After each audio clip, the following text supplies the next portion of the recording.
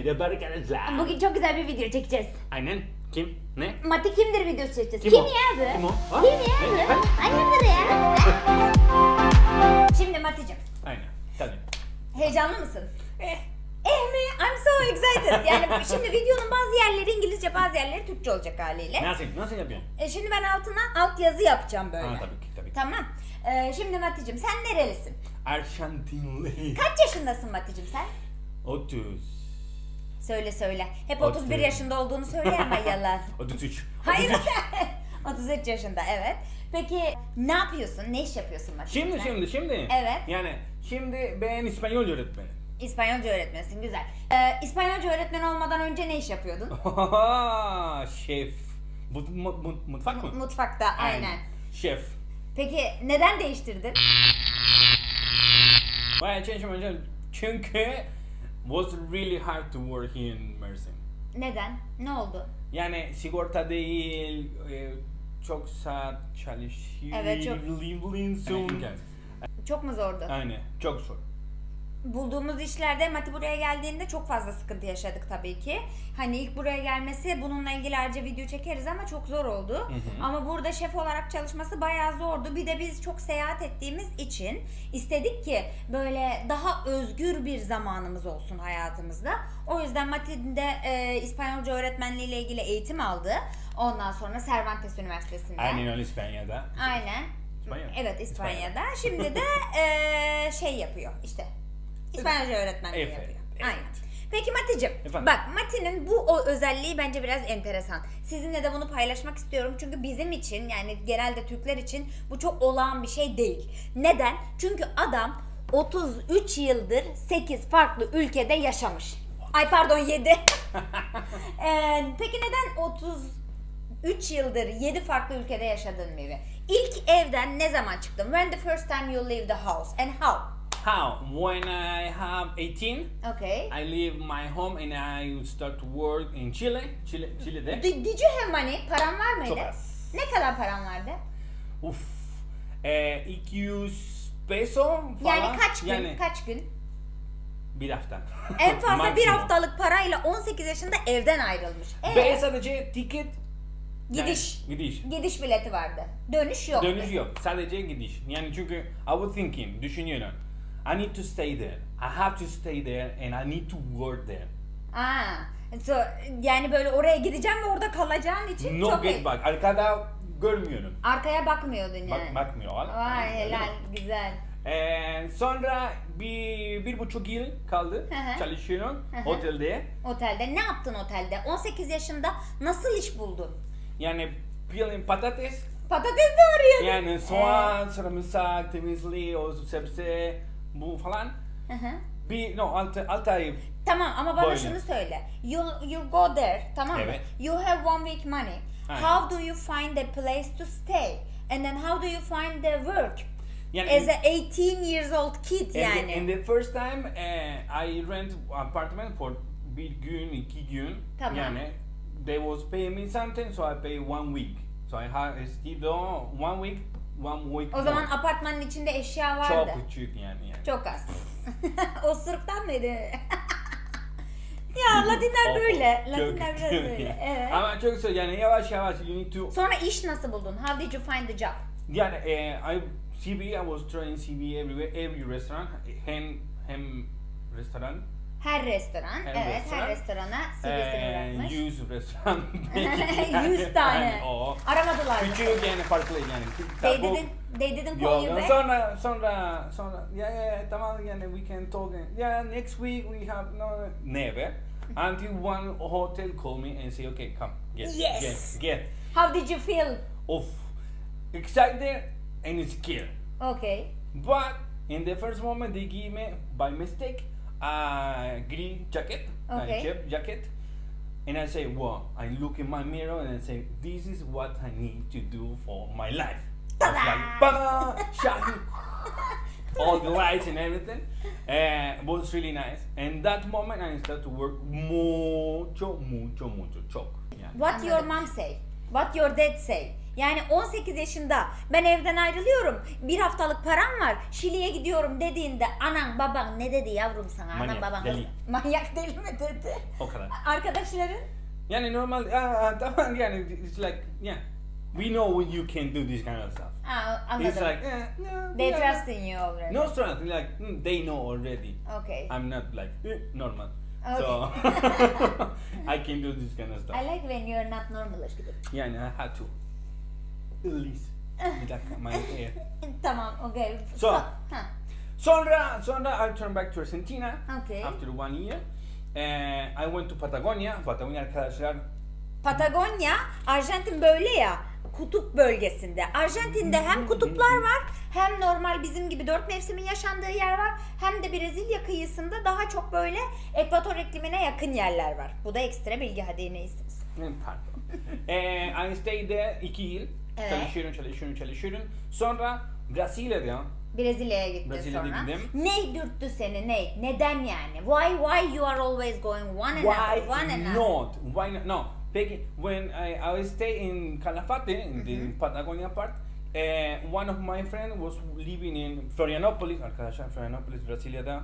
İnşallah gideceğiz oraya da. Eğer ki Covid boku olmasaydı gidecektik. Sıcak bir çok güzel. Falan, I had one friend there, he was working in a sushi bar. Herman, teşekkürler kanki. And he said, yeah, you can work with me, nice. And I moved to Brazil. Oh, cool. I stayed like 2 years. Okay. But did you love Brazil? How is life there? So easy, çok rahat arkadaşlar. Her gün you can go to the beach, vida, karnaval. Allah. Have you danced there? I will not show you now because this video Şansımı denedim. sonra. Şansımı denedim. Evet. Sonra I turned back to Calafate one more time. Mivi bak, the thing I don't understand. Bu arada gerçekten hala anlamış değilim. Yani biz 3 yıldır neredeyse 3 yıldır evliyiz. Evet. Pardon, 3 yıldır beraberiz. Ama hala anlayamadığım bir şey var. Evet. Madem bu kadar seviyordun, abi niye değiştirdin ya o zaman? Why did you change if you love? Yani was so nice until some point, some limit. Yani say, okay, I need to learn more. Tamam da yani you cannot learn all the kitchen. Yani but restaurant. Okay, another question coming. If you want, bak, you are in Brazil, you love already Brazil, and you want to change to another country, another job, you want to learn another kitchen. Why you are not inside the Brazil? You are not going to a Italian restaurant. So, anyways, they have Italian restaurant there too. Al bakalım. Bam! No. You didn't change for changing the job. No. You change. Like, you want to change. And that moment was because the high season of Calafate started again. They call me and they say you want to work with us again, blah blah blah blah. So that's why I turned back. I made this season, and after that I moved to Peru. Hayda. Neden Peru? Why not? Neden Peru? Now, I have a friend, he was open a small restaurant, which this one didn't work for just 3-4 months. I turned back to Argentina, and after that I stayed in La Plata, a little bit like 1 year. How is Peru? Peru is like the culture of kitchen, when fucking dishes and everything have too much influence. Okay. From everywhere, from all America. So that's why we're interested in saying, wow, I can learn this kind of stuff at least. And then I moved to Mexico. That's where we met. Yeah, we love Mexico. It's something really, really good to live there. And first of all, I stay in Playa del Carmen. Çok önemli. United States'li Amerikalıların gelip de böyle partilediği, bokun çıkardığı bir yer. Tabi orada da çok restoran var. Bu yavşukluyu da orada almışlar çalışsın diye. Evet. So I stayed 1 year in Playa del Carmen and I moved to Tulum. Where we met. When we met. So I stay in Tulum. Pocna, the restaurant is a hotel near to the beach, but it's in the beach. Plage.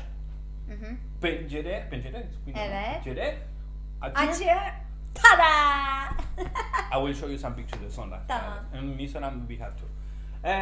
So I stayed there 1 year and later I meet this beautiful woman. Bu bir sonraki videonun konusu. Evet, Biz nasıl sonra tanıştık? suspense, Aynen öyle. O bir sonraki biz nasıl tanıştık videosuna lütfen bekliyoruz. Evet. Peki okay, I understand maybe. So you change all the time the countries. Aynen. You tell us more or less why you changed too. Evet. But how do you feel? You didn't scare when you are changing the country. Of course. Korkmadın mı? Yani Evet, bir çok ülkeden korkuyorum. başkasına bavulunu al. Neyin vardı mesela? Hiçbir şeyin yok, bir tane bavul Bir değil mi? tane B bıçak. Bir bavul, bir bıçak. Okay. O kadar. Bir de yüreğin. O Güzel. kadar. Termos, mate çay her zaman aynı türde. O kadar yani. Bu kadar. Yani. Peki ne yapıyordun? İyisi mi ben gideyim de Meksika'da yaşayayım mı diyordun? Tell us the feeling about it. Like, how do you feel? Like, what was your motivation when you are changing all the countries? It's something you have to try at least one time. I Okay. believe Okay. you try one time. It's like going outside of your comfortable zone. Definitely. So imagine you are in, I don't know, some bubble, and you cannot see what is happening outside. Maybe this outside is way better than Yeah. the place you are now. Yeah. Maybe it's worse. Yeah, that's true. That can be realistic, but at least you try. Yani, if you want to be better, you want to be comfortable, you want to grow like a person, professional, something, you need to take some risk. Yeah, definitely. That's The why I love smallest him. one. İşte bu yüzden seviyorum. Gel, şuraya gel. Şuraya koy kafanı. Koy kafanı şuraya. Oh, bir tane sarılayım. So, guys, girls, boys, men, kids, dogs, try it. Go out of your comfortable zone. Sometimes it's scary, Yeah. it's really scary, but at least you try. And if you fail, even in between the fail, you win something. Definitely. You win courage, let's say. Definitely. Ondan sonra kendine inanıyorsun ve diyorsun ki ulan ben nerede olsa yaşarım. Beni uzaya koy, ben orada da yaşarım diyorsun, değil mi Evet. Mevi? Evet. I'm proud of you aşkım. Evet. So do you... Bana şey söyle Mevi. Evet.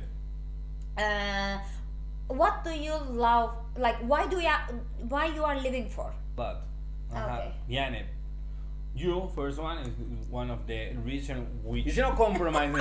I'm saying like honestly. Every day you need to wake up to be a better person, and I improve myself all the time. Yeah. Together we are doing that. Yeah, Beraber. definitely. What do you like? I like I love and I need to travel. Yeah, me too. It's like almost impossible not travel. I miss my friends here and I miss my friends there too. I love to cook. I love to teach İspanyolca, öğretmek. Çok seviyorum. Başka tattoos can be. Evet, dövme de çok sever. Arkada biraz. Bu biraz dediği var ya, tüm sırtı. Bu düğünde çok komik bir şey oldu. Düğündeyiz, tamam mı? Bizim düğün tabii, haliyle düğüne kadar babam Aynen. çocuğu çıplak görecek hali yok, hamama mı götürecektik?